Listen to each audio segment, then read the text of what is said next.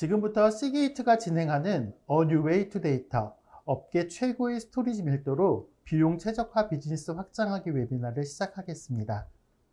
저는 오늘 웨비나 사회를 맡은 시큐리티 월드 엄호식 기자입니다. 이번 시게이트 웨비나는 다양한 환경에서 요구되는 대용량 스토리지 트렌드와 함께 시게이트의 스토리지 플랫폼 라이브를 소개하는 자리입니다. 라이브는 엣지와 클라우드 간 대용량 스토리지 플랫폼으로 분산된 엔터프라이즈를 위해 구축됐으며 비정형 데이터의 폭발 상황을 관리합니다. 또 EDS를 통해 업계 최고의 스토리지 밀도로 비즈니스를 확장할 수 있습니다.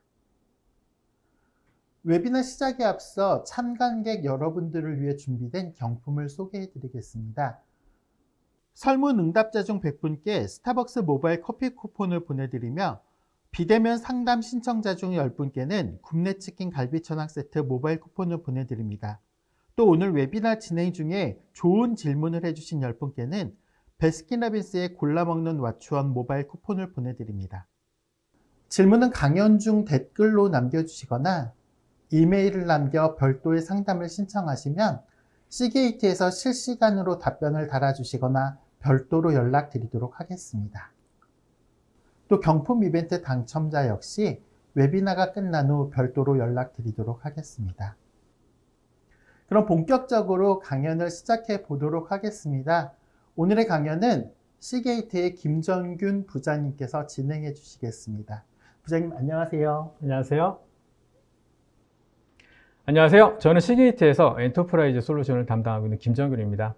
오늘 이 자리에서는 엣지부터 클라우드 스토리지까지 시게이트가 어떤 포트폴리오로 고객의 다양한 환경에 대응할 수 있는지를 좀 살펴보도록 하겠습니다. 저희 시게이트는 세상 사람들이 다 아는 그런 하드드라이브 제조사이고요. 연간 한 100조 원 정도를 매출로 일으키고 있는 그런 하드드라이브에서는 하드드라이브 기술을 선도하고 있는 그런 업체라고 할 수 있습니다. 글로벌 데이터 스피어라는 용어가 새로이 선을 보이게 됐습니다. 여기서 데이터 스피어라는 용어는 우리 주변에서 생성되는 모든 데이터를 의미하는 말인데요. 2000년대 초반에 옥스퍼드의 한 연구소에서 지금까지 인류가 만든 데이터가 과연 얼만큼 될까라는 그런 연구 용역을 시작한 적이 있었는데, 그때 나온 결과가 2000년대 초반쯤에 이제 우리 인류가 만든 데이터가 1제타바이트에 육박한 것 같다라는 연구가 있었는데, 2018년 기준으로 이제 33제타바이트를 넘었다고 하고요. 심지어는 2025년이 지나가고 나면 그 용량이 한 175제타바이트에 이를 것이라고 생각이 되고 있습니다.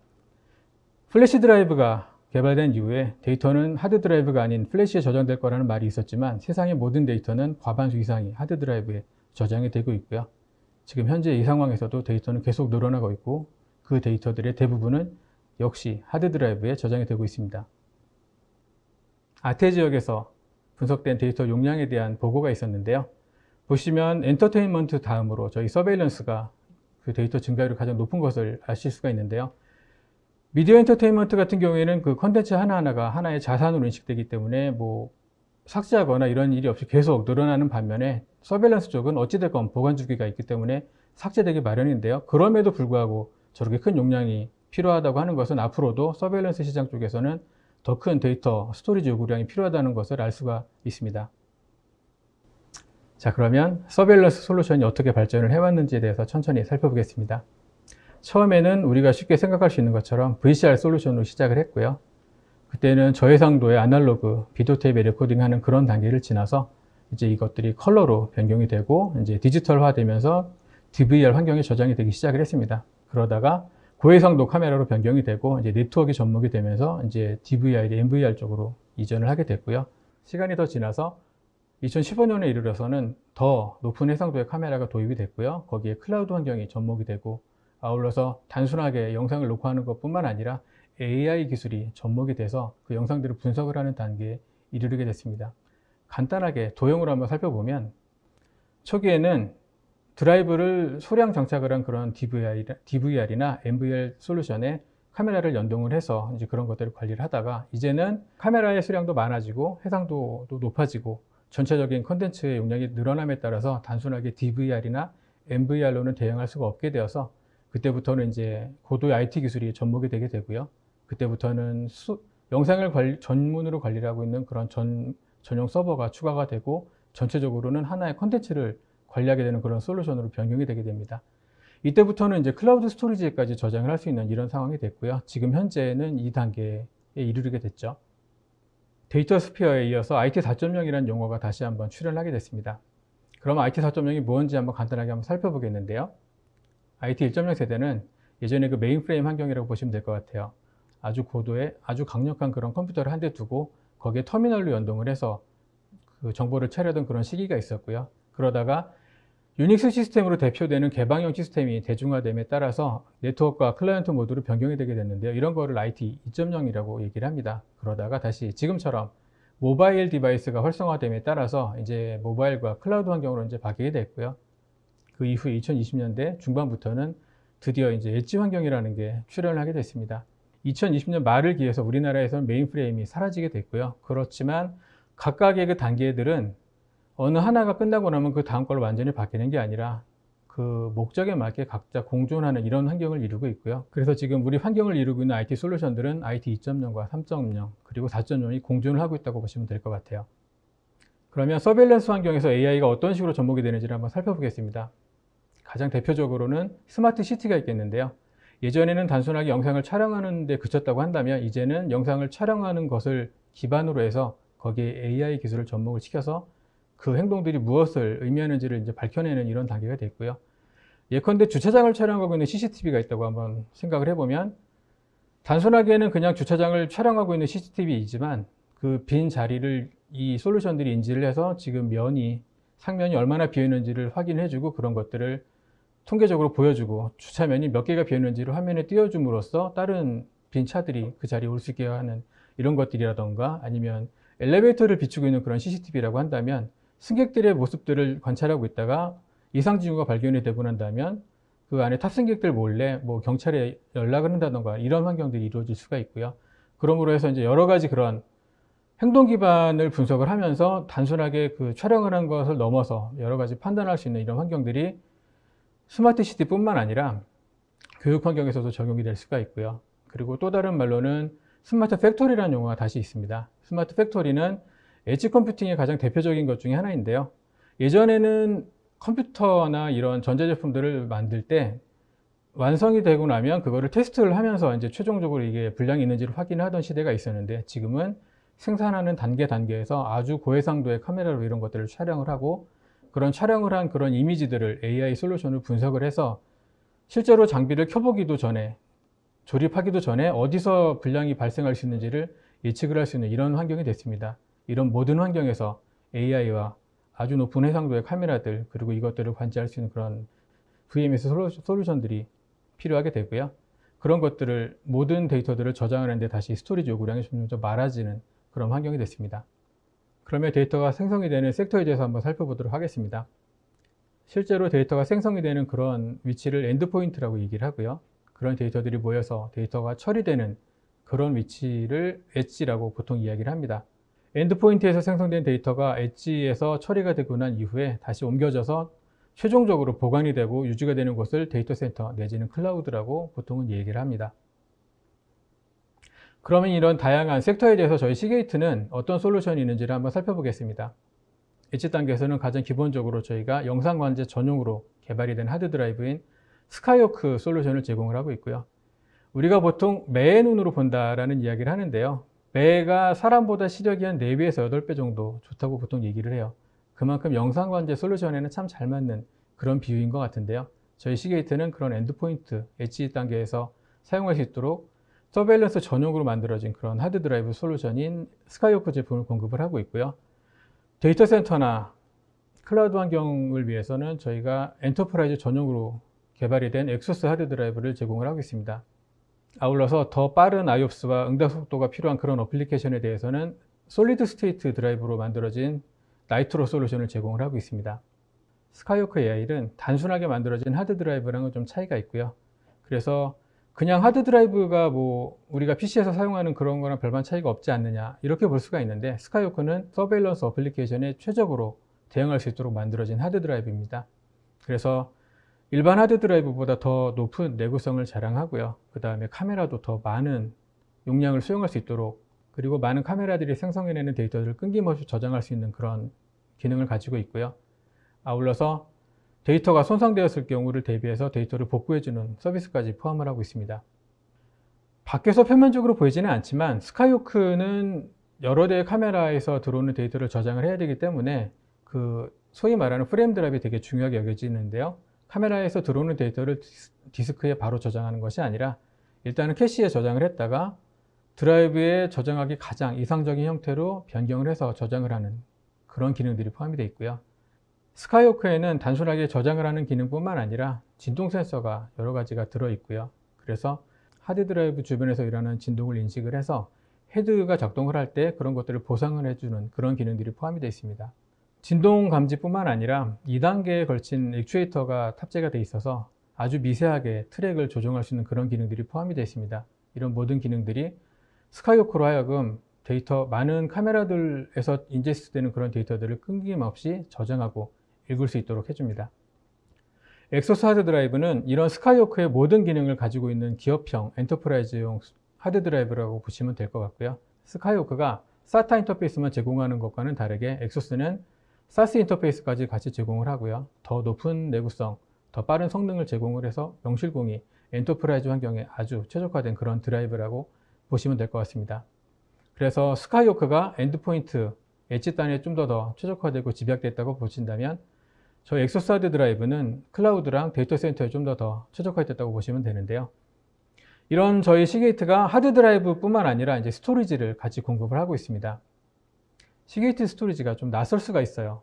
이름조차 들어보시지 못한 분들이 계실 수가 있는데 사실은 저희 시게이트 스토리지는 그동안 지난 10수년간 세계 유수의 스토리지와 서버 공급사를 통해서 고객사의 데이터 센터에 이미 공급이 되어 왔고요. 그 긴 시간 동안 안정성과 성능 또한 입증이 됐습니다. 저희 시게이트는 이제 저희 시게이트 고유의 이름을 가지고 스토리지를 공급을 하게 됐고요. 오늘 이 자리에서는 저희 시게이트 스토리지에 대한 이야기를 조금 더 해볼까 합니다. 저희 시게이트 스토리지는 기본적으로 모듈형 디자인을 가지고 있습니다. 그래서 저장 매체를 하드드라이브냐 아니면 SSD냐 이거를 먼저 고르고 나면 이제 드라이브 베이 수량에 따라서 106베이라던가 아니면 84베이 아니면 24베이 아니면 12베이를 선택을 하고 그 다음에 연결 방식을 어떻게 할 것인지에 따라서 사스 인터페이스를 붙일 것이냐 아니면 레이드 스토리지로 구성을 할 것이냐 아니면 x86 서버를 장착을 해서 하나의 어플라이언스를 구성을 할 것이냐 이렇게 고르실 수가 있고요.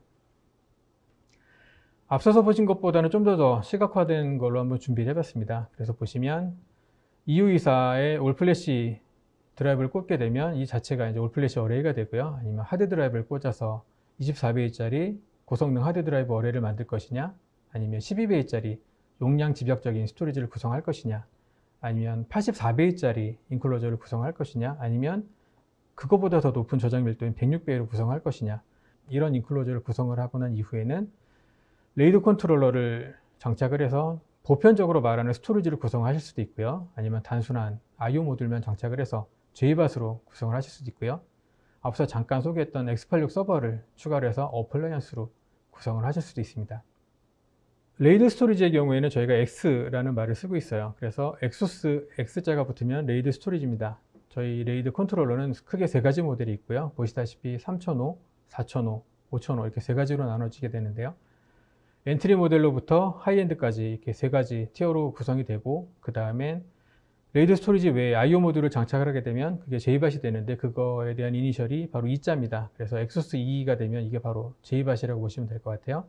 경우에 따라서는 플래시 기반의 JBus이 필요하실 수도 있습니다. 그런 JBus의 이름이 바로 나이트로 2가 될 것 같고요.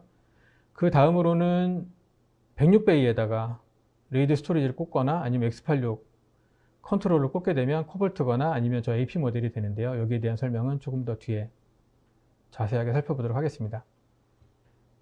24베이 인클로저에 SSD를 장착하게 되면 올플래시 어레이가 만들어집니다. 이런 올플래시 어레이는 VDI 환경이나 아니면 MDC 환경 같은 데서 고도의 IOPS를 필요로 하는 그런 어플리케이션에 아주 적당하게 작동을 할 수가 있게 되고요. 응답 속도보다 저장 용량이 더 중요시되는 경우에는 저희 84베이 인클로저에다가 레이드 컨트롤러를 추가를 해볼 수가 있는데요. 이렇게 되면 단위 시스템에서 6페타 정도의 용량을 뽑을 수가 있어요. 서베일런스 환경에서 과연 6베타가 필요할까 싶기도 한데요. 저희가 최근에 수주한 이런 고객사에 따르면 금융권이긴 한데 이제 서베일런스 프로젝트였었고요. 거기에 4베타짜리 스토리지를 저희가 수주를 해서 이제 곧 공급을 앞두고 있습니다. 5684보다 더 높은 저장 밀도가 필요한 경우에는 저희 4616 인클로저를 살펴보실 수 있습니다. 4616 인클로저는 소프트웨어 디파인 스토리지 환경에서 가장 최적으로 디자인이 되어 있고요. 지금 현재 시중에 출시되어 있는 스토리지 중에서 가장 높은 저장 밀도를 제공을 합니다. 앞서 보셨던 저희 레이드 컨트롤러에는 다양한 소프트웨어 기능이 포함이 되어 있습니다. 스토리지가 대용량화됨에 따라서 디스크가 장애가 나면 장애 복구를 하는 시간이 점점 좀 길어지게 되는데요. 그런 장애에 대응하는 리빌딩 시간을 아주 획기적으로 줄여줄 수 있는 어댑트 기능이 포함이 되어 있고요. 장착하고 있는 하드 드라이브보다 더 많은 스토리지 공간을 제공을 해줄 수 있는 센 프로비저닝이라던가 아니면 스토리지 자체는 하드 드라이브 기반으로 되어 있긴 하지만 약간의 SSD를 추가를 함으로써 읽기 성능을 획기적으로 높여준다던가 아니면 스토리지 내부적으로 볼륨을 복제를 해줌으로써 내부적인 백업 기능을 제공을 한다던가 하는 이런 기능들이 포함이 되어 있고요. 아울러서 원격지에 스토리지를 하나 더 추가하고 난 다음에 물리적인 복제를 이룬다거나 아니면 스토리지 내부에 논리적인 백업본을 만드는 스냅샷 같은 이런 모든 기능들을 소프트웨어적으로도 제공을 하고 있습니다. 또한 올플래시 어레이를 구성하기 어려운 예산이 조금 제한되어 있는 그런 환경에서는 약간의 SSD를 추가하는 것만으로도 올플래시 어레이에 준하는 아주 높은 성능을 제공할 수 있는 그런 티어링 기능까지 제공을 하고 있습니다. 저희 레이드 컨트롤러는 엔트리용 3005 그리고 가장 기본적인 4005 그리고 올플래시용 5005 이렇게 세 가지가 있었고요. 올해 1, 4분기에 다시 6세대 컨트롤러인 4006이 출시가 됩니다. 4006은 기존의 4005와 4006 두 가지를 합쳐진 모델이라고 보시면 될 것 같고요. 기존 대비로 심지어는 5005보다 더 높은 성능을 제공을 합니다. 시게이트에서 가장 높은 저장 밀도를 제공하는 46106 인클로저를 살펴보겠습니다. 46106 인클로저에 I/O 모듈이나 아니면 레이드 컨트롤러 아니면 X86 컨트롤러를 장착을 해볼 수가 있고요. 그 중에서 가장 먼저 I/O 모듈에 대해서 살펴보겠습니다. 46106 인클로저에 I/O 모듈을 장착을 하게 되면 지금 업계에서 가장 큰 저장 밀도를 제공하는 J밭이 구성이 됩니다. 용량뿐만 아니라 가장 높은 대역폭을 제공을 할 수 있는 그런 스토리지가 되고요. 이 제품 같은 경우에는 세계 유수의 그 스토리지 제조사에서 소프트웨어 디파인 스토리지 전용으로도 납품이 되고 있습니다. 이런 J밭들을 간단하게 어떤 식으로 활용을 하는지 한번 살펴보겠습니다. J밭은 다른 말로 DAS라고 다이렉트 어태치드 스토리지라고 보통 얘기를 하는데요. 서버에다가 인터페이스 카드를 장착을 해서 단순하게 저장 용량을 늘릴 수도 있고요. 아니면 보편적인 백업 솔루션에 연결을 함으로써 백업 공간을 추가를 한다거나 아니면 HCI 환경에서 역시 그 저장 공간을 추가를 하는 데 사용하실 수가 있고요. 아니면 별도의 소프트웨어 솔루션을 추가해서 소프트웨어 디파인 스토리지로 구성을 해 보실 수도 있습니다. 저희 46106 인클로저에 레이드 컨트롤러를 장착을 한 모델이 바로 코볼트가 되겠습니다. 코볼트는 J밭의 예산으로 레이드 스토리지의 기능과 성능을 제공할 수 있도록 디자인된 조금은 특수한 형태의 스토리지라고 보시면 될 것 같습니다. 코볼트는 대용량 하드를 장착을 했음에도 리빌딩 속도가 아주 짧다는 장점이 있고요. 아울러서 아주 높은 대역폭의 스루풋을 제공하는 조금은 독특한 형태의 스토리지라고 보실 수 있습니다.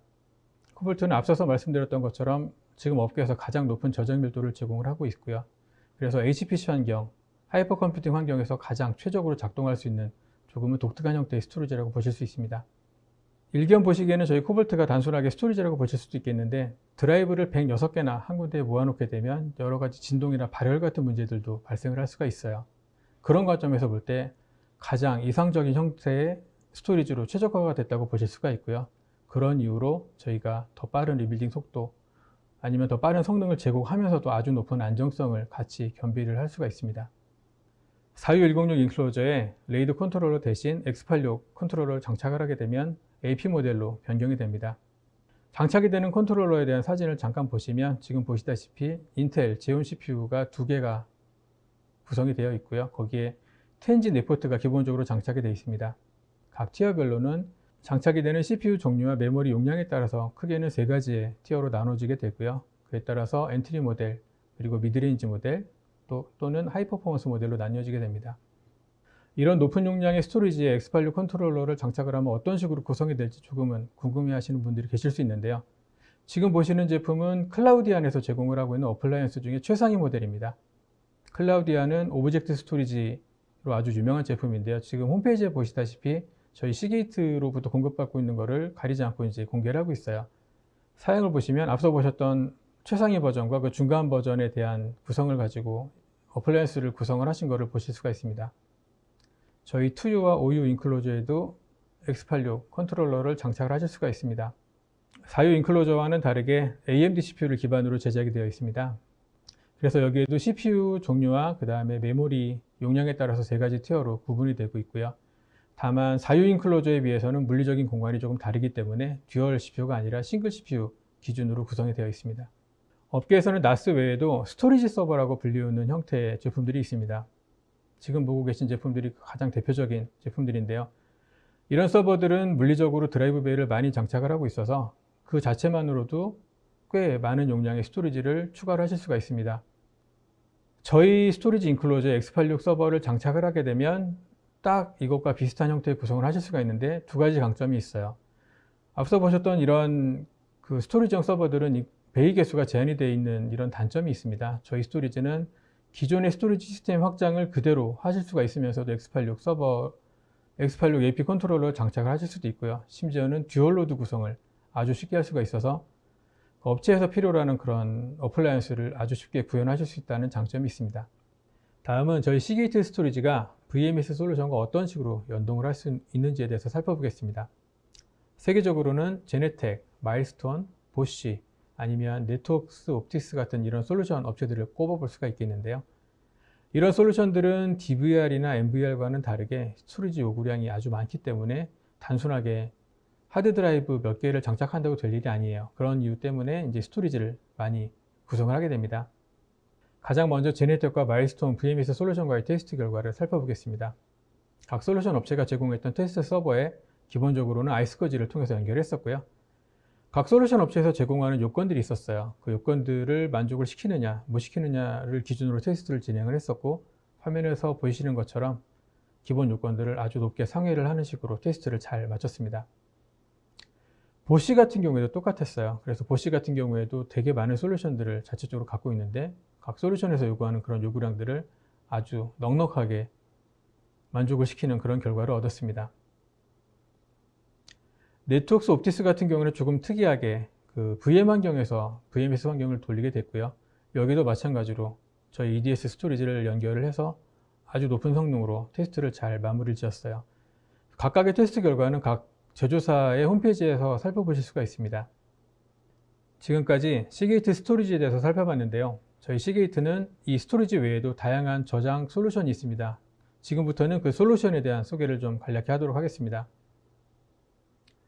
가장 먼저 라이브 모바일이 있습니다. 라이브 모바일은 엣지에서 만들어지는 데이터들을 네트워크로 전송하기 어려운 그런 제한적인 환경에서 아니면 시간이 더 많이 필요할 때 이럴 때 물리적으로 제공이 되는 그런 저장소라고 보실 수가 있고요. 이 제품은 장치를 구매하는 형태의 제품이 아니라 일종의 가입 서비스를 가지고 있습니다. 그래서 고객사가 필요한 용량에 따라서 저희들이 서비스를 제공하는 형태로 공급이 되고 있고요. 라이브 모바일에는 라이브 셔틀과 라이브 어레이 두 가지 제품이 있습니다. 이 제품이 이동형 제품이기 때문에 나중에 데이터를 전송을 하기 위해서 장착을 해야 되는 마운트가 필요한데요. 렉에 장착하는 제품이 바로 렉 마운트형 리시버라고 보시면 되고요. 그리고 자동차나 이런 조금 더 제한적인 환경에서 쓰실 수 있는 그런 독이 PCI 어댑터나 마운트라고 보시면 됩니다. 엣지에서 만들어진 데이터를 라이브 모바일로 옮기게 되면 그 데이터들을 저장하기 가장 이상적인 스토리지가 바로 오브젝트 스토리지가 됩니다. 저희 시게이트는 코어텍스라는 프로젝트를 가지고 오브젝트 스토리지를 개발을 하고 있고요. 그래서 엣지단에서 만들어지는 데이터들을 가장 이상적인 형태로 코어텍스 스토리지에 저장을 하실 수가 있습니다. 세 번째로는 클라우드 스토리지가 있습니다. 클라우드 스토리지는 기본적으로 오브젝트 스토리지를 기반으로 하는 클라우드의 저장 서비스인데요. 가장 유명하게 아마존 S3를 꼽아볼 수가 있어요. 그리고 아마존 S3 외에도 구글이나 마이크로소프트에서도 비슷한 형태의 그런 클라우드 스토리지 서비스를 제공을 하고 있습니다. 그런데 이러한 클라우드 스토리지 서비스들을 본다면 그 다양한 티어에서 오는 그런 복잡성, 그리고 표면적으로 드러나는 비용보다 더 많은 사용요금, 아니면은 경우에 따라서는 그 서비스를 해제할 때 발생하는 그런 요금들, 아니면 데이터를 업로드할 때 발생하는 그런 비용들을 검토를 해볼 수가 있는데요. 그럼 가장 유명한 형태의 클라우드 스토리지 서비스인 S3에 대해서 한번 살펴보겠습니다. 아마존 S3는 가장 성공한 형태의 오브젝트 클라우드 스토리지 서비스인데요. 사용 요금을 보시면 스탠다드 티어인 경우에는 기가바이트당 0.023달러, 나머지 티어들은 심지어는 더 저렴하게 제공이 되고 있어요. 그런데 저장 요금만 놓고 본다면 사실은 이게 다가 아닙니다. 지금 보시는 것처럼 검색 비용, 송신 비용, 명령어를 실행할 때마다 부수적으로 발생하는 비용들이 있고요. 이것은 마치 아주 잘 디자인된 그런 차가 있어요. 그 차가 하루 렌트 비용이 5,000원인데 너무 좋아서 빌렸더니 운전석 문을 한번 열 때도 비용이 과금이 되고, 엑셀을 밟을 때도, 브레이크를 밟을 때도, 트렁크를 사용할 때도 별도로 다 과금이 된다고 한번 상상을 해보실 수가 있어요. 아주 잘 디자인된 차이고 아주 좋은 성능의 차이지만 아주 세분화된 그런 과금 체계를 갖고 있는 거죠. 여기에 반해서 저희 시게이트는 기본적인 사용요금 외에는 모든 것들이 포함되어 있는 플랫 요금을 제공을 하는 그런 형태의 클라우드 스토리지 서비스를 출시를 했습니다. 사실상 저희 시게이트 클라우드는 기존의 클라우드 스토리지를 사용해왔던 그런 고객들의 요청에 의해서 만들어졌다고 해도 과언이 아닌데요. 기존의 그 S3랑 완벽한 호환성, 그리고 플랫 요금제, 소위 말하는 예측이 가능한 요금제를 제공을 하고 있고요. 나머지 모든 것들은 그동안에 제공되고 있던 모든 클라우드 스토리지와 호환이 되는 그런 장점을 가지고 있어요. 시게이트 라이브 클라우드는 별도의 컴퓨팅 서비스 없이 오로지 저장 공간만 제공을 하는 그런 형태의 클라우드 서비스이고요. 그래서 기존의 클라우드 서비스 업체와 병행을 해서 말 그대로 순수한 형태의 저장만을 위한 그러한 클라우드 서비스라고 보시면 됩니다. 그런 거를 저희는 일컬어 멀티 클라우드 전략이라고 이야기를 하고 있고요. 앞서서 라이브 모바일, 그리고 코어텍스 오브젝트 스토리지, 끝으로 라이브 클라우드 서비스에 대한 얘기를 간단하게 했는데요. 그 세 가지 티어의 저장 솔루션에 대해서 데이터를 이관을 해주는 그런 솔루션이 별도로 필요합니다. 그런 거를 일컬어 저희는 데이터 오케스트레이션 서비스라고 이야기를 하고 있고요. 그 솔루션의 이름이 바로 라이브 파일럿입니다. 그래서 라이브 파일럿은 엣지단에서 생성이 되는 데이터가 라이브 모바일에 저장이 되고 나면 그 데이터들을 자동으로 오브젝트 스토리지로 이관을 해주고, 또다시 클라우드에 있는 클라우드 스토리지로 이관을 해주고 다시 데이터를 가져올 수 있는 그런 전체적인 데이터를 관리를 해줄 수 있는 그런 오케스트레이션 서비스를 별도로 제공을 하고 있습니다. 그래서 단순하게 하드 드라이브나 스토리지가 아니라 데이터가 어디에서 생성이 되건 간에 그 생성되는 데이터의 특성에 맞게끔 거기에 부합되는 스토리지 솔루션을 별도로 제공을 하고 있고요. 각각의 스토리지 티어들 간의 데이터가 가장 효율적으로 이관이 되고 관리될 수 있는 별도의 솔루션을 제공을 하고 있습니다. 저희 시게이트는 단순하게 하드드라이브나 스토리지 제조사가 아니라 엣지에서 생성되는 데이터를 좀 더 빠르고 안전하고 보안에 입각해서 전송해 줄 수 있는 그런 라이브 모바일 솔루션, 그리고 이런 데이터들을 모아서 가장 이상적인 형태로 저장할 수 있는 오브젝트 스토리지, 그리고 클라우드 스토리지 솔루션, 그리고 각각의 스토리지 티어에 가장 이상적인 형태로 관리를 할 수 있는 라이브 파일럿까지 전체의 데이터 오케스트레이션 서비스를 제공을 하고 있고요. 슬라이드에는 딱히 표현하지는 않았지만 기존의 테이블로 이미 마이그레이션 되어 있는 그런 데이터들을 오브젝트 스토리지나 아니면 클라우드 스토리지 서비스에 이관을 해주는 별도의 마이그레이션 서비스도 제공을 하고 있습니다.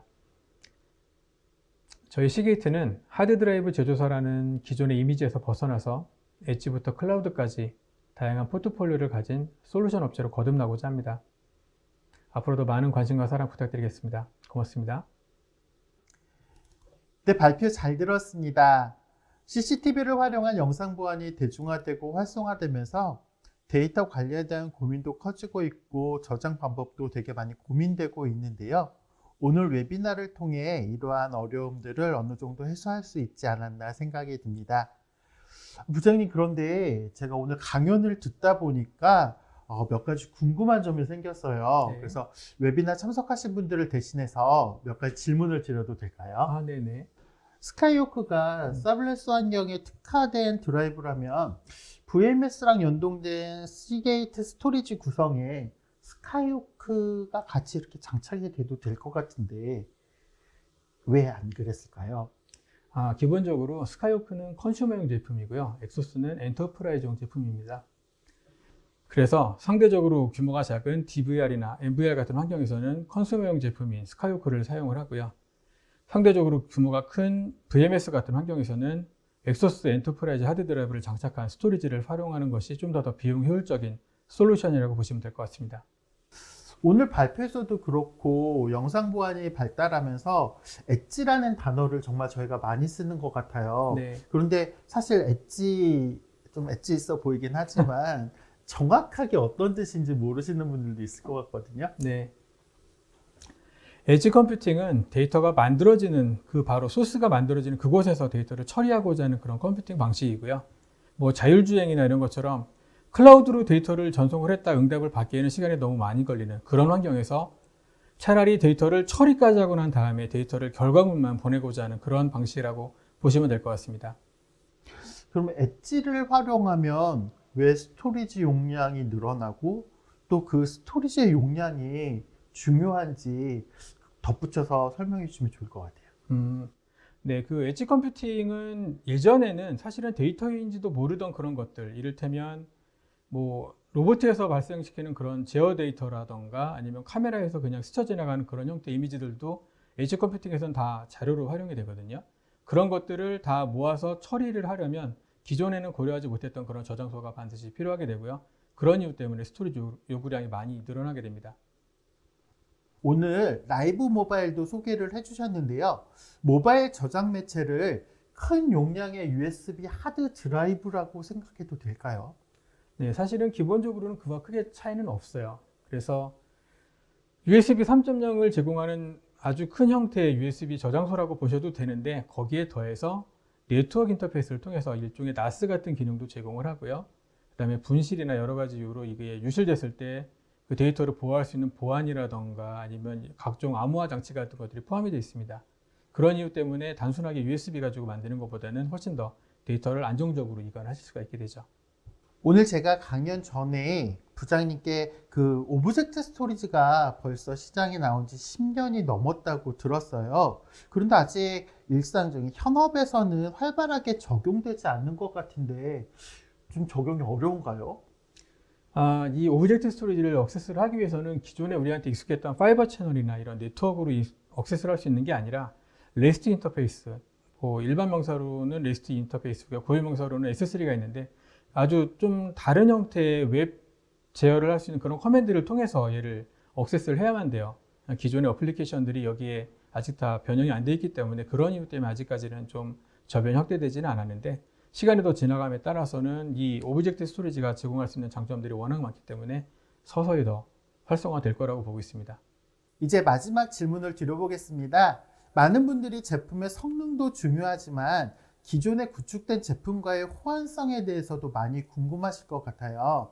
혹시 오브젝트 스토리지를 VMS 솔루션과 연동할 수 있을까요? 네, 그럼요. 이미 VMS 솔루션 중에 일부는 클라우드 환경에서도 지금 구동이 될 수 있는 그런 제품들이 있어요. 클라우드에서 구동이 된다는 얘기는 오브젝트 스토리지랑 직접적으로 액세스를 할 수 있다는 그런 의미라고도 보실 수가 있고요. 이제 이런 것들이 좀 더 활성화가 되고 나면 1차 저장소를 기존의 그 블록 스토리지가 아니라 오브젝트 스토리지에 바로 저장할 수 있는 그런 날도 머지않아 올 것 같습니다. 네, 오늘 이렇게 궁금한 점들을 풀어가다 보니까 벌써 마칠 시간이 되었는데요. 웨비나를 통해 해결되지 않은 궁금한 점들은 이메일로 문의 주시면 자세하게 설명해 드리도록 하겠습니다. 더불어 설문 응답자 중 100분께 스타벅스 모바일 커피 쿠폰을 보내드리고요.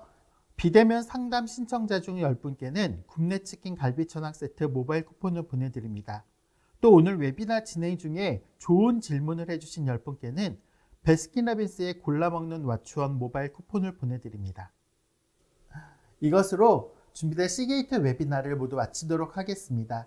멋진 강연 들려주신 김정균 부장님 감사드립니다. 그리고 시청해주신 여러분 감사합니다.